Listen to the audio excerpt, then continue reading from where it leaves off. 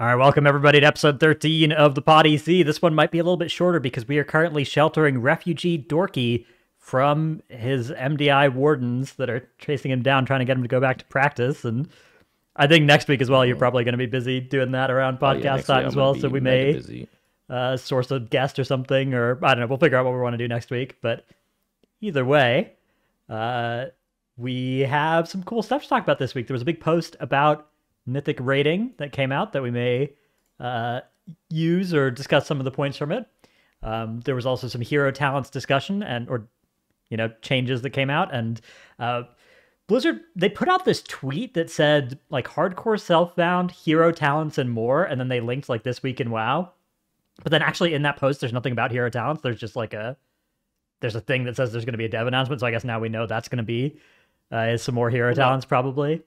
I thought I read exactly the phrase, there are 8 hero talents being released tomorrow. Oh, then perhaps I read that post and my eyeballs went over that part. Yeah. So Control F hero. Oh yeah. So we'll you're end right. up talking about this, or at least referencing it in the next episode, which should be like 6 days after they're released. But yeah, tomorrow, February 27th, we are getting an early look at 8 new hero talent trees. Massive amount of information. So tomorrow will be very interesting. Yeah, so I imagine that YouTube channels and stuff will be the place to go and find, content about those, rather than I guess by the time next podcast we can still talk about them. I'm sure both you and I will have a video for probably every single one. I'm like gone this week, so mine'll be late as well if I. Wait, you're gone too? Yeah, man. Where are you going? I'm gone. I'm hanging out with some friends for a couple days, so. Oh, cool. Despawning. Okay. Yeah. Off of the internet? Yeah, off the internet for a bit. That is really weird. Yeah. I actually want to ask you guys about that. Can you do that? I have found as a streamer, it's really hard to take longer trips. Like anytime I'm gone for more than 5 days, I have this feeling like I have to be streaming. And it's not like a metrics and you have to be consistent and like money and Twitch primes. It's none of that. It's like I just get bored and I want to be doing it and I can't do it. I know exactly what you somewhere mean. Else. Well, yeah. But also at the same time, it feels like, if you're a content creator and you're gone, it's like 5 days feels like a month. And it's because like a lot of times there are a lot of people who frequently watch you, especially if you're a daily streamer, and people will just be wondering where the hell did the streamer go? Because we're used to having that part of their life. Yeah. Yeah. Like if you guys listen to any podcasts or anything, right? There's, for example, I have a podcast I listen to that comes out on Sundays, Tuesdays, and Thursdays, and they're on vacation this week, and I missed that announcement, and I am like, my life sucks when I don't have that to either listen to on a car ride or as I'm sleeping. So, like, for so many people, your stream is that to them. So, like, you'll have VOD watchers and everything, and, like, if you're not there, they feel bad. Yeah, I know that feeling. Yeah, there's a lot of incentive if you're a streamer as well, like, the first 40 hours you stream in a given month are going to make you probably less money than the next 40 hours you could add on top of that, right? Like, there's sort of an incentive to just do as much as you can. And if you take a couple of days off, like, each day you take off is increasingly bad for a bit. So definitely something that you're aware of. Although I've already kind of just not been streaming for a little while, partially because stupid tooth thing was annoying, and then I was recovering from that, and then I also do, I'm less only stream oriented. Like I do casting on the Warcraft channel. I do this podcast, another podcast, video stuff. So I don't know. Sometimes I'll just go like everything. Yeah. Sometimes I'll go like a month or two without streaming and just do the other stuff, and then come back and stream again. And that I definitely get people that are like miss you, right? Like, or where's the stream? Those kind of things. So I do feel bad. What is the longest you guys have? Actually, I think Dratnos, you took like a big break. Oh yeah. Streaming at one point. I haven't streamed in like a month or something now as well. It's been okay. Yeah, I think I've gone maybe 2 before since I became a partner Twitch streamer. So why is that? Why do you do that? Well, I often there's a content blitz time for me, which is new expansion, new patch, any of that kind of stuff, where I'm like waking up and then doing WoW stuff, especially during the Race to World First, but even after the Race to World First, it's still like all that I'm doing is content creation stuff for like like 24/7. So it's And a so break. then I, instead of maintaining that pace or cutting back to a normal amount, I'll kind of compensate by just like taking a month and playing Path of Exile all day without streaming or something like that. Because, uh, you know, I enjoy that and there are some games where I enjoy playing them, and I wouldn't really enjoy streaming them as much because the way that I stream is pretty like energy intensive for me, whereas just playing video games by myself isn't, and it's hard for me to just turn on stream and play video games low energy, like not informative or explaining Oh stuff yeah, I know or exactly. talking. But that's where a lot of streamers have a second channel too. Yeah, 'Cause, like, I understand right, the appeal of that. Yeah, yeah, I yeah, might because do like that. you wanna put on your stream, and like when you're streaming, you want to have like your stream energy. You want to be able to talk a lot and make it interesting. But like sometimes you just want to play the game, right? Sometimes you just want to like sit there, lay down, and just fucking hit buttons and not really have to worry about anything. But obviously, that's like not what you want your stream to be about. I actually fully get that. And I also have that a lot of times. The longest I've not streamed for is like maybe only really a month, like not a whole lot. It's usually just MDI stuff. Like usually it'll Damn, be either that's crazy. MDI or TGP where I take a break. I cannot aside from imagine that, doing really. that. I can't imagine it. Like I Doing just what? I taking that much time off. I mean, I've been streaming I think full time for like 4 years now. And that has been, I mean, I don't think I've taken more than 9 days off in that amount of time. And maybe it's just that compulsive, like I get bored and I just want to do it. But it's not like you're afraid. Like I've taken the 9 days, and I think as a streamer, it's always like, man, my audience will never be there when I come back. I think that's the biggest fear. But it's not that, because I've done it before, and then the audience is there, and then you're like, whew, okay, that's fake news then. All right, cool. But I don't know. I can't. I would just get bored. Like I don't know what else you would do. Like I'm just weird, I guess. Well, I think one thing that's true for you about streaming that isn't as true for me is that streaming for you is like you're pretty much being the same guy you would be if your stream was turned off. Correct. For the most part. Like it's obviously, you're doing a little you're doing work for sure, but like It drains your social battery, you could say. Yeah. Yeah. Well, because for me, like I wouldn't say I have like that different of a personality when I stream, because there are definitely people that do, right? I do a little bit, but not to the extent of some streamers that like really just change entirely when the camera's on or off. But I do when I'm streaming, like I'm answering questions a lot and like talking about, basically people come to me and they ask questions about what I think about stuff or advice, those kind of things. And answering those questions and giving that advice is something that I think I'm good at, but not something that I can do without expending like energy. It's something that, does drain me a little bit. So it's nice sometimes to just play a game without that element going on. Man, I've never really thought about it like that. Yeah, I guess especially you, because I think a lot of people look to you for news and stuff like that, where you feel like you have to be on 100% of the time. Like I feel like I'm like that when I'm streaming, because like if I don't feel very creative, then I feel like my content will be bad. But I do actually feel like I just kind of turn on my stream and just exist, and that works. And that's something that you can do a lot. Is that kind of the same for you, Dorky, or do you feel like for example, you do a lot of keys on stream. Would you do those keys off stream? Like, is that what you would just do normally? You're just there streaming, or do you feel like it's a lot of extra effort? I would say both. Like it definitely works both ways. Like there are definitely a lot of times where I just like do keys and I'm kind of just like, oh, I probably should be streaming this, but it's kind of whatever. I just don't really feel like turning it on at the moment. But it's also like really weird for me. I find myself having to do long streams. Like if I just turn my stream on for like an hour or two, I feel like, man, do I really want to be bothering turning my stream on? Because like I've noticed that you, Max, you do turn on your stream a lot, right? Like where you just put on your stream and just do like an hour or two, just like a short little like talk about stuff that's going on. Mhm. But I find it really hard for me to do that. I can't put myself to do short streams. Like for me, it's either I'm doing an 8 hour plus stream or I might as well just not stream.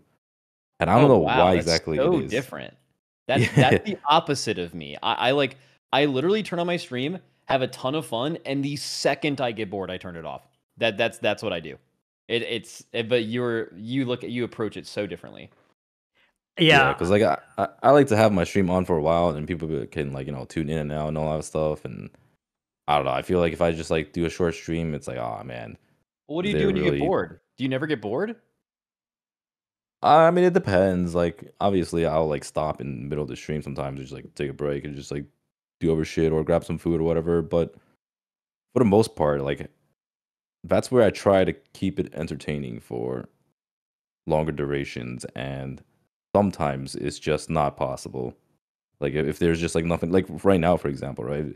Well, aside from the MDI practice, there's really not a whole lot going on. I'm not really trying to play WoW, nor am I really trying to like play any other game. So this would be like a moment where I wouldn't really be streaming and rather just be like either watching YouTube or maybe like fucking reading a book or some shit, watching a movie. Okay. Well, yeah. Sorry for. Thanks for entertaining me. I just find stuff like that really interesting. I just wanted to hear your all's perspective about it. I think stuff like that's cool. Also, I think a lot of people who listen to this follow us as streamers, so it might be interesting to hear like kind of the nuts and bolts behind that.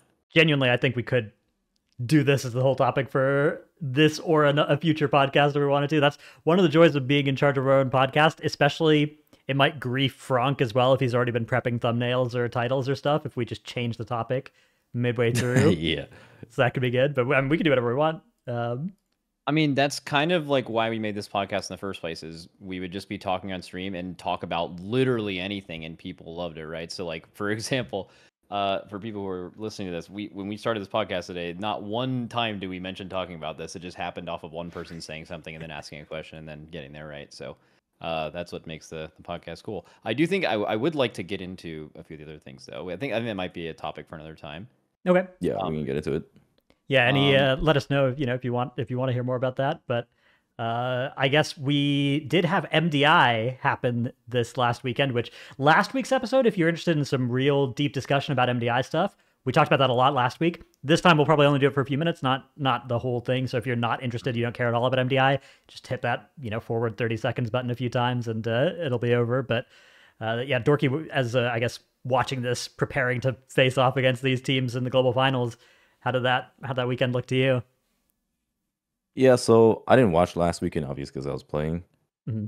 I don't know how this week's games compared to last week's. Felt like, maybe the quality of the games weren't as exciting this week or this weekend, but maybe that's just because I didn't get to watch last weekend. I was hoping to see a little bit more, but it's kind of like what we talked about last week. There's probably not going to be as much innovation this week. There's probably not going to be anything exciting we'll see. I mean, we did see a couple of exciting things, right? Like, we did see some pretty cool stuff from Mandatory's Everbloom, where they went left and they were like bringing down the 3 casters and they were doing like a super fast run. But there really weren't too many interesting things we've seen this week. I don't know. How did you guys feel? Well, as a consumer, I'm not casting it. I'm not a person competing in it, just someone who watches. I thought this weekend was really cool. I felt like, I mean, especially in Echo Cups, there's like always a little bit of non-interest, because a lot of people who watch this casually are just like, well, I mean, Echo's just going to win. And then like, that's what happened. And there's not as much competition near the top, especially on Sunday. But like going into this weekend, I don't think anyone really knew. Mandatory had played unbelievably well in the past. Perplex is like super good, has a new player. And the other 2 teams, names are escaping me right now, but they were huge Bald bangers. Bandits. Yeah, Bald Bandits, which has a couple players from our guild in it, and Eclipse, which has the like AJ team that was last minute in the last TGP, which like was really good in their cup, at least. Their global finals, not as much. But it seemed like the top 4 teams, I would say that whenever they were playing each other in this cup, it was probably 60-40 in either direction, and it was never really any higher than that. Until maybe the grand finals, where Perplexed kind of just looked better. But also there's this weird thing that we encountered last week where clearly like teams wanted to make it to the grand finals, but only really Echo in their cup and Perplexed in this cup like practice to win the grand finals. There's not a lot of money in the cups. It's mainly about seeding. 1 and 2 doesn't really matter that much. But to me, that kind of shows Perplexed and Echo as like the teams I would definitely put my money on in the grand finals. They both looked really, if you ignore all past biases, because there is Echo has historically won everything. So, you are often just like they're just going to win, and maybe that happens. But if you ignore all of the past and you just look at what we have seen from the Cups, I would say Echo and Perplex both look really good. Maybe Perplexed a little bit lower because we saw Echo do it without an extra week of information in practice, which is kind of important. But yeah, global finals look fun. Was a super fun weekend.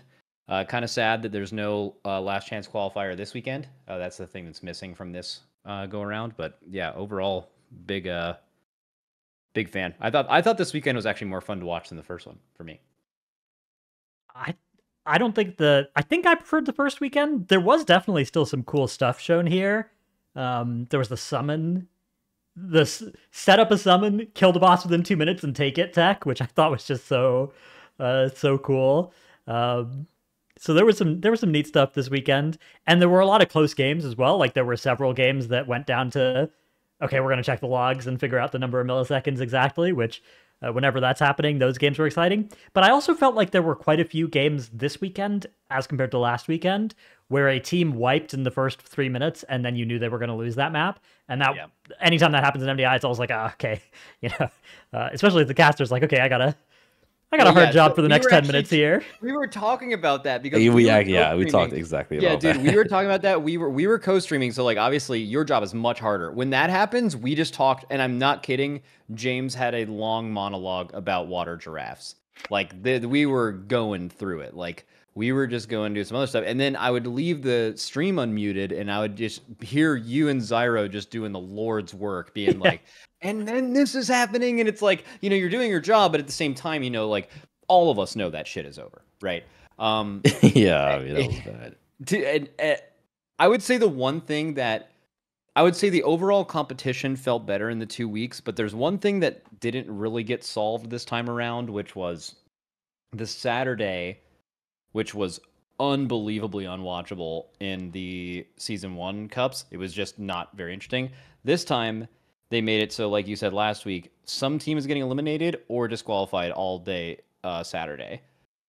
But still, the first matches that are played in the lower bracket, not the one where the second upper round gets knocked down and they play like those matches in Season 1 and in this season felt completely irrelevant. Like whoever was going to get through those matches had no chance in the world to beat the team they would fight in the next thing. It was just like the top 4 in each group were just significantly better than the back 4 in each group. And I don't know how you could solve that. We had a whole conversation on the co-stream about like head-to-head versus like, the TGP last chance style thing, and maybe head-to-head just kind of has that issue, right? There's just not that many good teams unless you just want to rip a grand final. There's 8 good teams, right? But that's only good enough for one weekend to be awesome, right? So I don't know the solution. It's probably a whole other entire podcast topic, which we're not going to do. But that part of it at least still seems, and I definitely respect you guys keeping it interesting. It's so funny to listen to from our side. Yeah, it's tough as well. I agree. Those are definitely the weakest points in Saturday, because Saturday is 4 banger series, and then there are the 2 series of like that are just the losers from the first day. And I mean, maybe there's creative ways you could fix that, but like you could just eliminate the 2 lowest seeded losers on Friday. And give the first 2 seeds a bye. And then give the higher seeded ones a bye into the next series. That's something you could do, but I don't know if people would like that. I mean, it's just a number of teams thing. In the grand finals, that would be bad. Yeah, but it that'd be horrible. Because there are exactly 4 teams that are not really going to compete to qualify, then it's just bad. But yeah. Okay, I have a little tangent here about MDI that I've kind of been thinking. So we have these spots where you like look at the bracket and you're like, oh, we're only playing in these series. Like we actually only have 7 different maps in our map pool, and we can always ban one of these, right? So like, why don't we only practice these 6, right? And then we can we can just do those. And there's another thing where it's just like, okay, we just have to make it to Sunday, right? So why don't we just focus on those series and then we just get to Sunday? That's exactly why the grand finals in both of these weekends has been unwatchable. It's because one team just did that and the other team didn't. Right. And but it's a great point about Perplexed though, and Echo, is that it is rational. It's logical to do that, right? Like it's even for Echo, it would be logical to focus only on the maps that get you to Sunday, right? Like because the prize pool is so heavily in the global finals versus in any weekend, right? Like it would be rational for them to do that to some extent, right? Um, but those very best teams are just always ready in all 8 dungeons, right? And they're always playing to win, even in those games that are just for seeding or whatever, or for like a small amount of money on the cup weekends, right? So it's a pretty cool thing. Like you can kind of tell which teams are like really, really, really going for it as the ones that are kind of making that irrational decision to just be, not have a weak dungeon and just plan to ban it out, right? Like they're just ready everywhere, and you know, that's I don't know, Dorky. I have you guys like had discussions about that? Is this a fair characterization of what I'm saying, or am I like 100%? Because for cups, it's really just about qualifying. Yeah. I feel like a lot of people just don't understand this. James was one of them during the co-stream. He was like, "Why don't you guys just like play to win? Like, how are you guys only going for qualifying?" And like, what he doesn't understand is there's only so much time given to us for these maps that we have to practice for. And some of these maps are just not worth practicing because the time that could be spent is so much better spent on the dungeons that you want to master for getting into global finals. And then once you get into global finals, obviously you can try to go for the win then. And I feel like it just goes to show it says something whenever teams are literally banning Front of the Tides and Bolstering and Murazon's Rise. When they're just banning these maps constantly and these affixes, it goes to show a lot. It just shows that like there's no shot players want to be playing this stuff, whether it's MDI or live keys. I think what would help a lot of viewers would be if you one time went through the process of being an MDI team, getting your maps announced and which matches they're played in, and then go through the different scenarios of how you make it through the tournament, and you look at how many times you play these, and it's like, oh, well, every time we only have Rise in one of our map pools ever, which this happens all the time. And the only time it's there, our other one we can permanently ban is there. So we can like just knock 2 dungeons out. We'll never do it, right? Unless it's like the last map of the grand finals, and then maybe you could just not make it to the last game, right? And be better at those other dungeons. Also, another misconception is that it's like you're wasting your time by not preparing all of them. You can really only logically prepare those maps when you feel like the ones that you're bringing to competition are actually great. I think a lot of times something that Echo and Perplex or whoever does is they're just better at practicing and getting these dungeons ready to go faster, so they are able to do those other maps. For example, if you play, like you could maybe even pull this on the screen, the thing that Frank put in the production. If you know you're playing Blackrock Hold in every series, but your Blackrock Hold isn't great, why on earth would you be spending an equal amount of time working on Throne of the Tides, right? It just doesn't make sense. But what the thing is like Echo, I'm just going to make up a number. They're going to get a workable, good Blackrock Hold done in twice the time that the 4th seed is going to do. And therefore, they can just have more time being more consistent at your Everblooms and your Waycrests and your Thrones. So it's just practice is super important. This is less of a thing now that they have like 2 weeks to prepare for the global finals. So it's like way less like that is important because there's just an infinite amount of practice time. I think it was a lot more interesting when like you had like 2 days of maps before you did the cups and you just kind of had to make it work as soon as you could. But I always think about that part of it, and then looking at that graph specifically, it's not surprising that the 24s were the things banned 9 and 11 times, right? And also bolstering, right? Between the 2 weekends, those 2 dungeons both had like fortified bolstering on them at least once. Yeah. I mean, that's just, that's ridiculous, right? And then, and also you didn't see, because you saw bolstering, you didn't see Waycrest as much last week. So there's not like as much info to go off of to feel like you have something in there that you're confident about. And then Rise is like this weird tech dungeon where most of these teams just don't know what kind of tech the other team has. And it's like, if you can just pour it across the map after killing bosses and cleave down the battlefield trash on top of Morchi, then like you're just like, what are we even doing here? Like so I don't know. It is weird, and also seeing Blackrock Hold having being played 14 times is so tragic because that is the least fun dungeon to watch as a viewer. It's just so basic. Well, until that team like was flying people up on the side, and somehow that didn't get disqualified, but mandatory did for doing something Oh yeah, do we want to talk about completely that? irrelevant. Yeah. Yeah. Yeah. Stop DQing anything. Let them do whatever they want. And that's the move. Or fix So it. first of all, I think that the strat they were going to use is one that should be allowed, which is a warlock pet pulling through a boss wall that goes up. Like I think that should be allowed. But they did know, and all teams know that you have to get approval for doing that kind of stuff. And like every other team, did ask for approval on other strats, including I think that one as well. Like it's something where like if you think that it's good, ever since the Plague Borer incident or whatever, that we have teams actually asking admins for permission on these things, and then admins either denying or approving it, and then keeping it secret from the other teams and the casters and stuff and everybody. It's pretty important that whenever a team doesn't go through that process and they use a strat that wouldn't have actually been allowed, that they do like if there's just no consequences for doing that, then why would any team ever send their strats in, right? And pretty quick we're back to like because I feel like ever since the strats have started to get sent in instead of just kind of being adjudicated day of, like it's been so much smoother and better than it used to be. So Oh yeah. I mean, also coming from the race, the race is there's a couple of instances that happened many years ago where basically you always do, and then you ask for right. forgiveness. You absolutely never ask for permission for something because there's been weird rulings in the past. There's been bosses killed where X guild was told not to do certain thing. This happened to both Raden, right? Yeah. Raden, what was the boss in Antorus where you killed the different mechs? Oh, Kingaroth. Yeah. Kingaroth. So we were doing Kingaroth, and we were like doing it in a very like cheesy way, and then they fixed it and that was fine. But what you could do is kill the boss.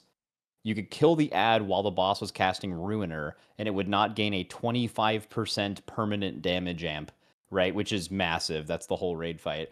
And we wiped pulls low because of this, because Blizzard said if you killed the boss like that, we would remove the kill. So we killed the boss natty, and then we woke up the next day, and 5 European guilds all did the Ruiner thing, and Blizzard didn't do shit, right? Mm-hmm. So we don't ask for permission. Method on Maiden, super famous WoW kill, where 3 of Zerup's characters are in the raid. You have... they were told if you see everyone else did Maiden by having their tank solo it and no one else did anything. But Method at the Echo now Method at the time, they ran around in a circle and had each of their raid soak the alternate color, the light and dark thing, or the green and whatever. And that's because they were told that by the developers that if you keep having tank solo this, we're just going to keep buffing it to a number where that's not possible. So they did it natty. Everyone else does it the next day. They don't do anything, right? So both of our guilds have a history of like, we're never going to ask you because that trust has been broken. So we're just going to do whatever, and you do what you feel like you must, right? Mm-hmm. And then you have... Is it still like that? Oh yeah, absolutely. Yeah, I mean, That's 100. crazy. Yeah, I mean it'll. Yeah, I mean it's just happened before. But like, the thing is, though, is like if you ask, like, I mean, it's gotten better, but I don't know. I mean, there are like exploity ways of killing bosses that you guys wouldn't try if it became available to you, right? Like, because you'd know it's not gonna. Yeah, if it's super over the line, right? There's a line where it's well, there is lines where it's obvious, but then sometimes not. It depends on our guild. Like for example, we would have never kited the mythic ad on Sylvanas. Mm-hmm. Like we would have never that to us would be like, okay, obviously they're just gonna fix that. We're not even gonna do it. But Echo, every guild has like a different line. Like Echo's gonna do that, and they're just gonna try to kill it before they realize what they're doing or before they wake up or something. But like if you were to ask permission to Blizzard to do that, they would immediately be like, do not do that. Yeah. Right. But you can almost kill the boss sometimes because they're not gonna take your kill away if they can't stop it in time. So I don't know. It's just it's a different thing, but it's a contentious topic. But the reason I brought that up is there are players from these guilds on these teams. So like sometimes you may have a trust issue there, but I don't know exactly how the MDI is run now. But all I can tell you is from a viewer, seeing mandatories Darkheart disqualified for something so completely inconsequential, and then seeing some team dragon flying their comp up to there and pulling the second boss in Blackrock Hold with the RP pack and the trash from upstairs and cleaving it down at the same time, which is insane, by the way. Like that's I don't think that was a really fast strat, but it's a proof of concept. You could definitely make something work there, maybe, and I think that's really cool. And that's 10 times more ridiculous than what got disqualified. So I just always let players do cool stuff. It makes the matches more interesting. Don't disqualify anything unless it's actually ridiculous or super restrictive. That's how I feel. Yeah, I think that's it's hard for me to say as a competitor, because like personally as a competitor, I wouldn't want to play in a tournament where we spent all of his practice time just like, you know, doing whatever normal strats, and then suddenly the Plague Borer strat comes out from Echo and there's just no winning, right? Like it's an auto lose. Like, yeah, you should probably been more creative and figured out how to, like, you know, infinite misdirect and snap the Plague Borers and etc. But if the other team just has like an auto win condition, then it just like suddenly disincentivizes you from playing. And it's like, well, I mean, like we should have tried to figure out how to do more cheesy stuff instead of like figure out how to play these dungeons really well. And it definitely feels really bad when you spend like 2 weeks of practice and this happens. There's definitely a line. Like Plague Borers are the line. Like when the dungeon is like complete meme, like kind of what I'm talking about is like pulling things with bosses or like doing some cool tech where you do some shit. Like auto win conditions where it's like you're not even playing the dungeon, you're just doing this meme thing. Like I think that is a line that I think is okay not to cross because it makes you not feel like that. But I do feel like you should try to be as creative with pulling things on bosses or getting extra trash count where you can. All that stuff is really cool. Just not when it's a full meme. Yeah, I agree. Like there are definitely some things that aren't allowed that I think should be. Stuff as well, like a Zolgamux through the wall back in Grimrail Depot. That to me was like one of the biggest examples of things where it's just like everybody's doing this on live. Like if you're trying to do this key on a 25 on live, you're doing that, and it's banned in competition. Like those ones I think are really bad.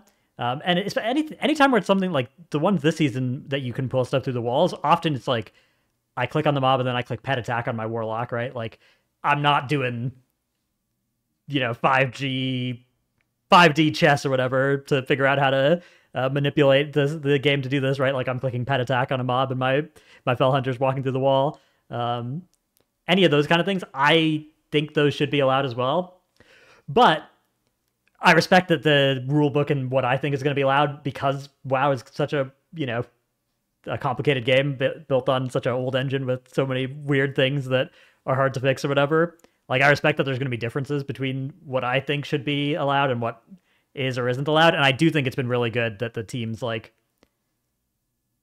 get permission for the strats they're going to use and get approval for them, especially because stuff like the Plague Borer incident originally happened because there was like basically bad communication about what exactly it was they wanted to do, right? And so making sure that communication is like required to be good, and making sure that enforcement of that has some teeth, I think is a really good thing to do. So I guess I'm glad they didn't lose the series because of it, but I think that hopefully that means that all teams like know, hey, we're not getting screwed here by being the only team that's stupid enough to report our strats, because we could just get away with anything if we didn't report it first, right?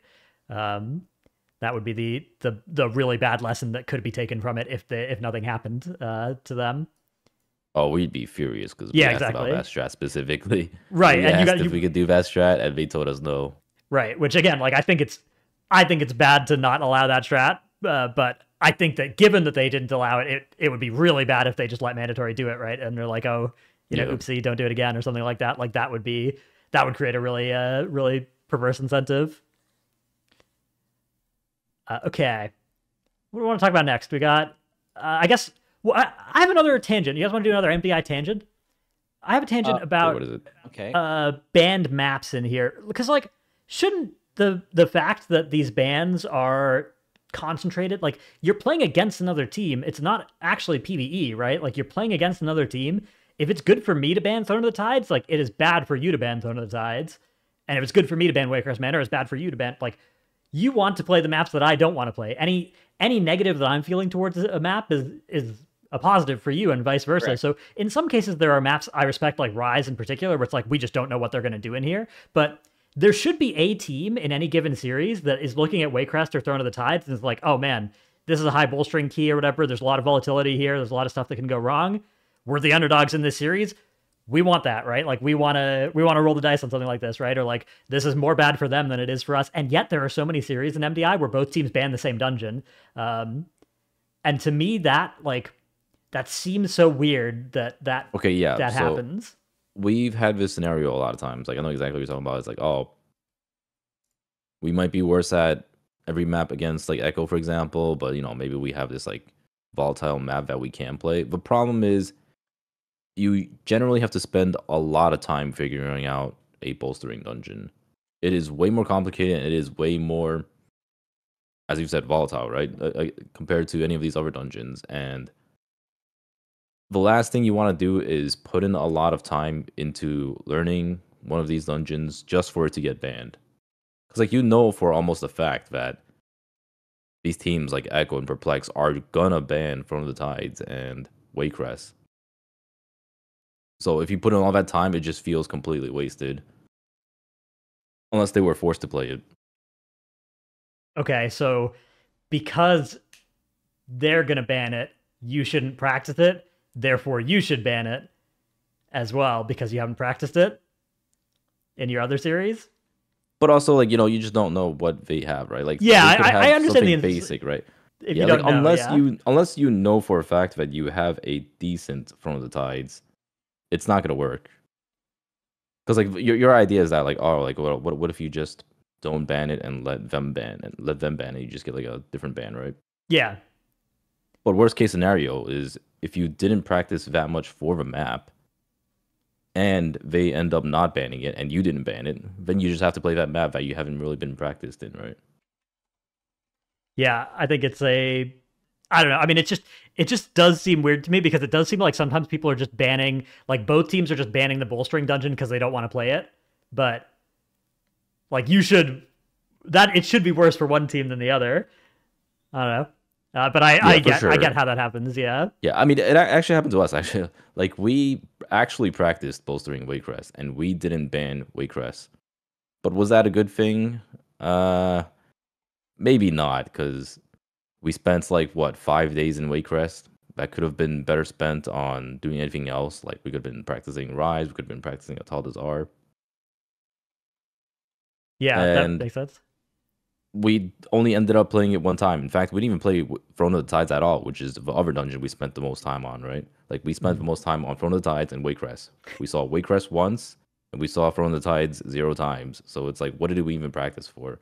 When we could have been spending all that time practicing Black Cold or like Ataldazar, all these other dungeons. We did that too. We had an absolute banger Shrine of the Storm in BFA. And it just got purple banned. And it was in every map pool of ours too. So we're like, there's no way this gets banned. It got banned 5 times against us.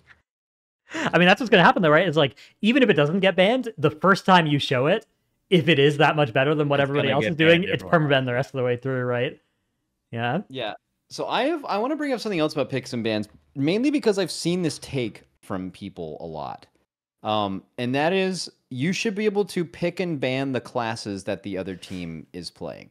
We had it was in our Discord, even in our Patreon Discord. Somebody posted a question about that I just remembered. So, yeah. Anyway, sorry, go ahead. I didn't mean to. Well, no, I actually think I read that message, and I think you would be a perfect person to dispel this, because this has been asked every single thing there. It's mainly because it would be super interesting if you weren't just watching these two teams with these two different routes, but also like two different comps and like what that looks like. And so that's what people want, right? They want to see that. But yeah, I would like for you to kind of break down why that wouldn't be good. It's one of those you think you want that, but you don't kind of things. Yeah. So there's a couple of different negatives that come out of a world of like spec banning or class banning. One huge one is just like for competitors, the practice time balloons exponentially if you add something like that, because now you're not just practicing 8 dungeons, you're practicing, okay, what if we go to Throne of the Tides but they ban our Mistweaver? Like, what are we going to do then, right? Or like, okay, what if we go here but this is banned, right? We want to ban out this other team's mage or something like that. Like, how are we going to do this dungeon without a mage? So that you go from having 8 things to practice to having maybe 100 or something like that in theory, and you're going to have to triage and decide. And, obviously there's a lot of transferable stuff between those, but that will further advantage teams that have more practice time rather than less practice time, which is a downside. There's a lot of other mechanisms by which it's going to advantage teams that are already advantaged that we don't want to advantage more. For instance, if you put me on my main spec, I guess I kind of am a multi-classer now, but you teleport back in time like a couple of years ago when I only basically played Rogue, and you put me on Rogue up against, Mirez on whatever DPS he was maining that season, like I'm going to lose. But it's going to be kind of close. Like I'm going to be able to be doing the same number of digits of DPS maybe, and that's pretty good, right? Like I might be able to be competitive for a while, something like that.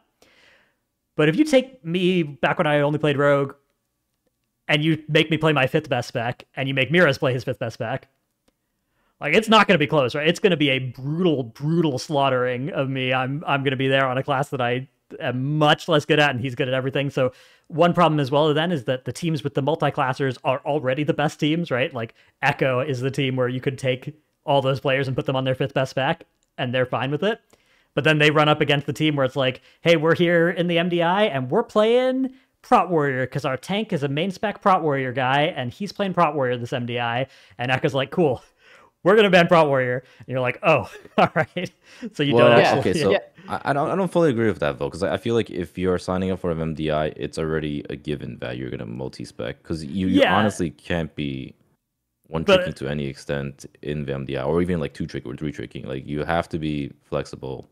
And to some extent, like in the MDI. You should, and you'll see all the teams that qualify to the global finals do that. But if you look at some of the teams that didn't qualify to the global finals, we had Resto Shaman, Fury Warrior, Prot Paladin, Holy Paladin. Yeah, but I mean, those specs. I mean, it's okay if we want to say like those teams just should not be capable of playing an MDI at all. Don't even really matter. Like not to say that. Like it sounds really toxic to just be, oh, these guys don't matter. But like, really, they don't, because like.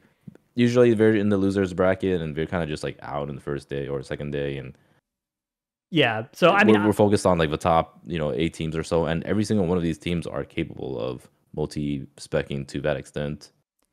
Then you get to the spot where it's like, okay, we have a really cool idea. We're gonna play an Arms Warrior in Theater of Pain or something like that, right? And like you as a team develop that strat, you practice it, you've got a cool reason why Arms Warrior in Theater of Pain is good, and you're right. And you win a Theater of the Pain because of it. And now the other teams don't have to ban Theater of Pain against you. They just have to ban Arms Warrior in Theater of Pain, and now you're back on the level playing field, right? Yeah. Not to mention as well, so like I've listed a couple reasons here why I think it's bad that are kind of like what impacts they'd have on which teams would win. But I also just think the games would be less good to watch. Like you want to go into an Ataldazar and do these pulls that are just, we're fighting all the trash on the left onto the first boss. Like that is cool and very difficult to do. And if you ban the 5 best specs, you can't do that anymore, right? Like you're probably not gonna be able to do that, especially if the specs that are getting banned are like a different set each time, and because that pull was going to require a degree of precision, that means that even if a comp can do it, it has to be practiced to do it. So instead, you're going to see teams just playing, worse comps and then slower and steadier and more small pulls, right? More improvising, but not the good kind of improvising. Like I think the kind of improvising where it's like, okay, we're just going to play it safe, right? Because we don't want to wipe, and we're probably going to wipe if we try something MDI sized without being practiced on it. So I think my other problem with I see what you're saying, but that's also part of my problem with MDI, though, to be as a viewer. I feel like when it gets to the point where every team is literally doing the same thing because they've seen that strat, like Ataldazar, right? Like we saw everyone just doing exactly what Perplex does. It just becomes extremely formulaic, and it's kind of like, all right, what's new in Ataldazar? Okay, well, you're gonna pull all of left, and you're gonna go Priestess, and then you're gonna go down and snap those 2 sword packs onto Razan, and they're just gonna do the exact same thing every single time, right? So I don't fully agree on that part. I do feel like it does get a little bit boring when the teams are doing the exact same things. And we've seen it multiple times. Like the first time we see it in the first cup, it's really cool, right? Like, wow, Echo's doing this crazy shit, and Legendary does some other crazy shit. But then it starts to all converge, and people are starting to do the same shit instead of doing different things because there's just a better strategy, right? I mean, I feel like ban thing could be interesting if they reduce practice time. Like, I don't know how you guys would feel about it, but like, what if there was really minimal amounts of practice in MDI and teams just had to figure out shit in like a day or two? I just think in general, when you had 2 days to prepare for your cup map pool versus a week, that was just better in every way. 2 days was I better? completely agree. Yeah. Yeah. Oh yeah. Okay. At least Right now, it's more than a week too, actually, because like you have like pre-map practice, where you can So, like practice all the comps and stuff. I mean, in a sense, then 2 days was 2 days compared to 7 days. Like 2 days, you had less time per map to practice, right? So if we added class bans or stuff like that, you would again have less time insanely per. bad. Yeah. No, the 2 days is only like for the current world. But the Okay. thing is, I remember some of the pushback on that is like, dude, these people who have jobs can't just prepare on, so we need the whole week. But really what it is the people who are really competing in this all definitely don't have jobs, and they're just able to practice more than you, so it doesn't actually benefit them at all. But my only thought, again, kind of pushing back to the class picks and bans things, is usually the people who are asking for this, they want more class diversity, and they end up finding themselves rooting for that team in the lower bracket that maybe goes into Dark Heart Thicket with a shaman and a rogue, because that's what those two people mean. And you're like, oh yeah, class diversity, this is what I want. I hope this team can David versus Goliath, go against the meta and just be faster than someone, right? But by adding a class pick and ban system, you are destroying that team's chances of ever doing anything, because they're just going to increase. Just like Dratnos said, that specific team is so disadvantaged to anyone else, and the chances of that happening is gone forever too. And I find that often the people suggesting the class picks and bans are also the people more likely to root for that team.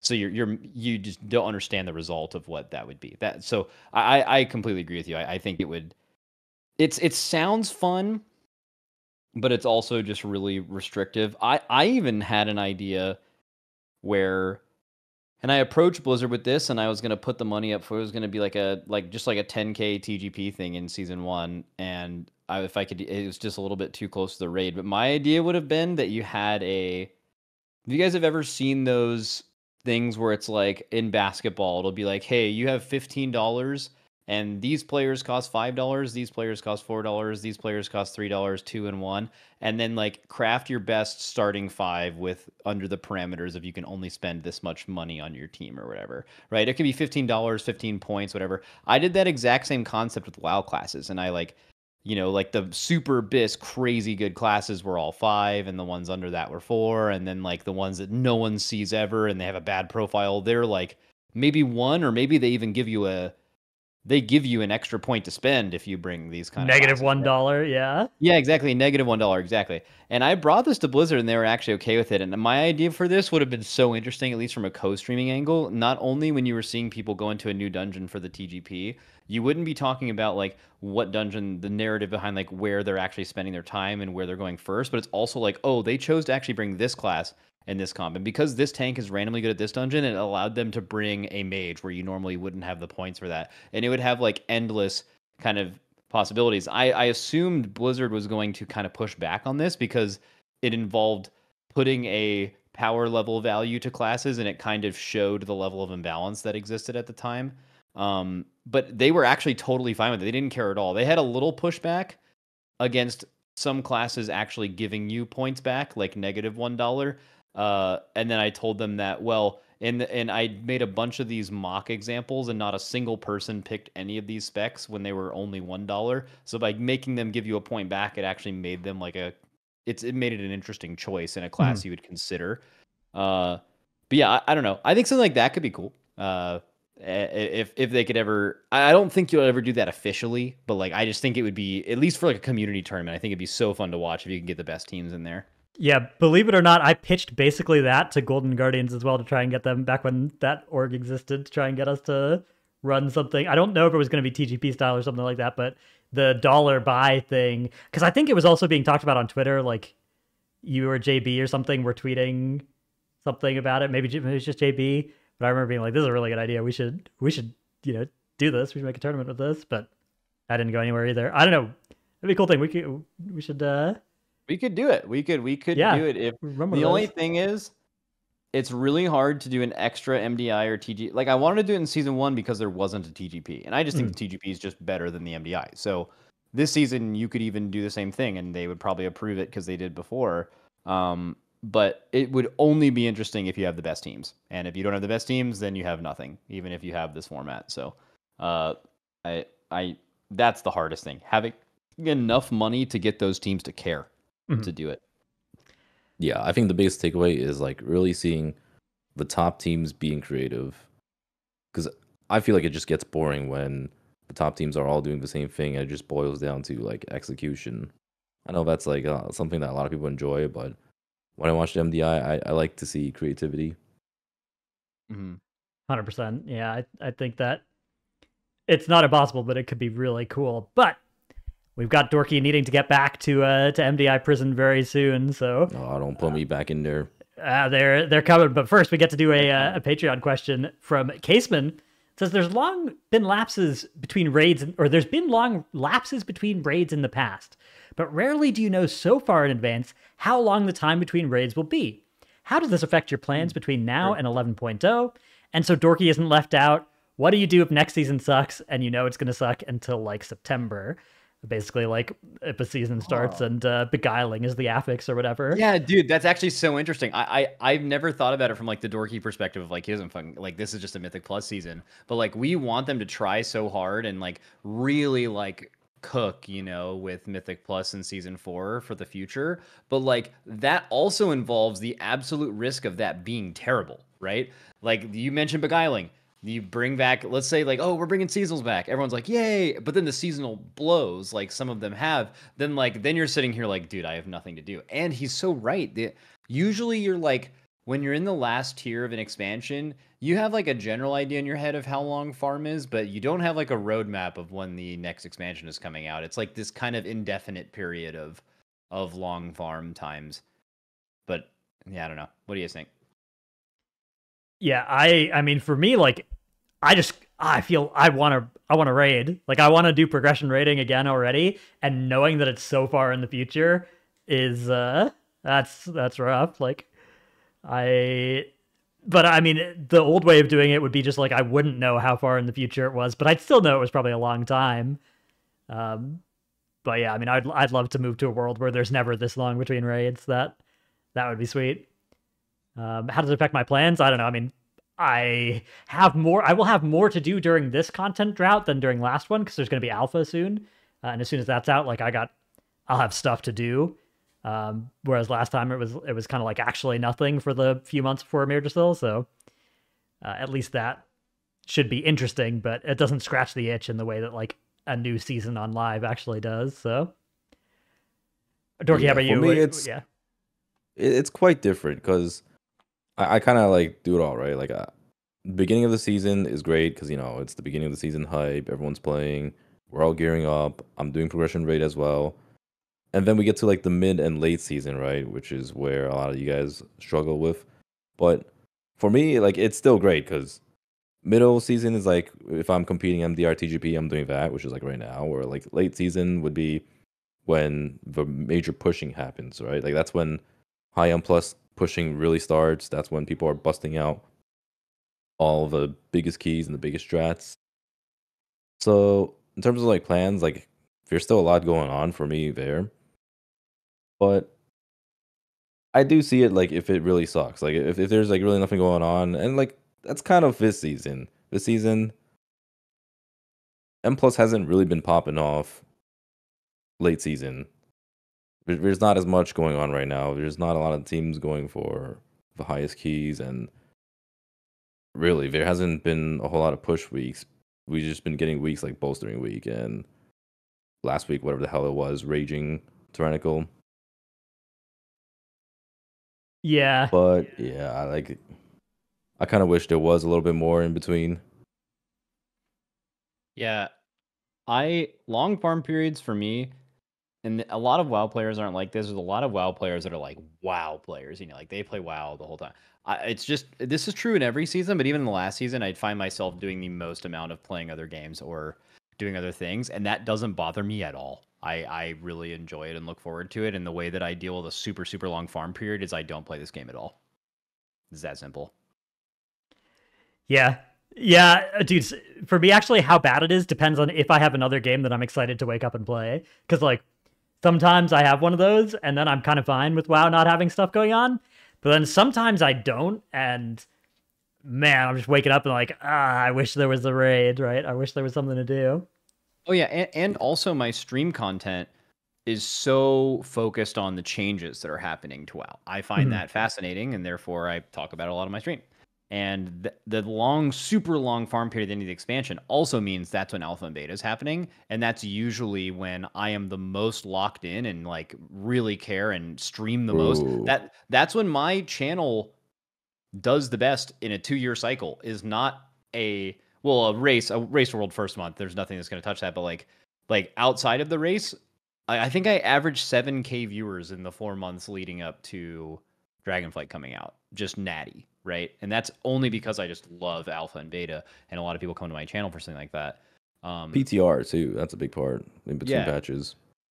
Yeah. PTR is sick. And yeah. So like just not even tying his question to like end of expansion ship. Like what do you do inside of seasons? It's like PTR for us is big. Yeah. And then, so for me, because I don't have to log in and do like Mythic Plus or Raid or something, I just am talking about the new expansion and playing other games. It's like a perfect medium, and I don't feel like it's a long period because I look forward to that time a lot.